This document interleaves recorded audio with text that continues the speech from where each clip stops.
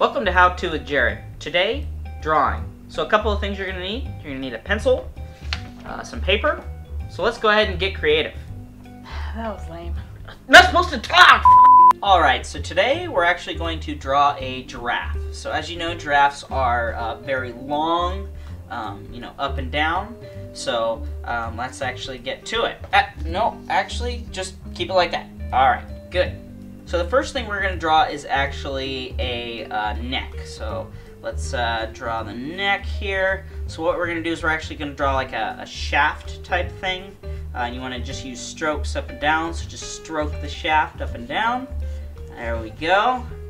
That looks good. I want to give it like some of those bumps that they have. Whee! There we go, there we go. We can draw, fill them in later. So next we want to draw the head. So just draw like this bean type thing up here, right here. Great. So then give it a nose, like little circles. Good. And a mouth. It's got to eat, right? There we go. Give it some teeth. And next we'll do the ear. Just shade it in just like that. And good. So let's move on. Oh, the eye. Whoop, there we go. Hello. So then next we'll do the body. So just draw like a body there. Perfect. So we got the body. We're gonna stick a tail on this guy. Little circle. Whee! Perfect. Alright. Legs.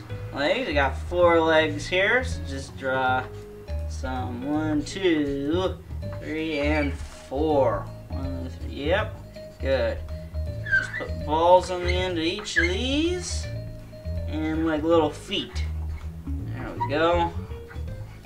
1, 2, 3. And you can kind of mix it up and put one more there. Alright. So just next you want to give it like its little bubble things. Little zebra print type stuff. Alright. Shade some of those in. And then let's go ahead and give it some hair. So I got hair up and down. So that's, oopsies. Yeah. Well, you can get rid of all that stuff once you have an eraser. That looks a little weird, but that's okay.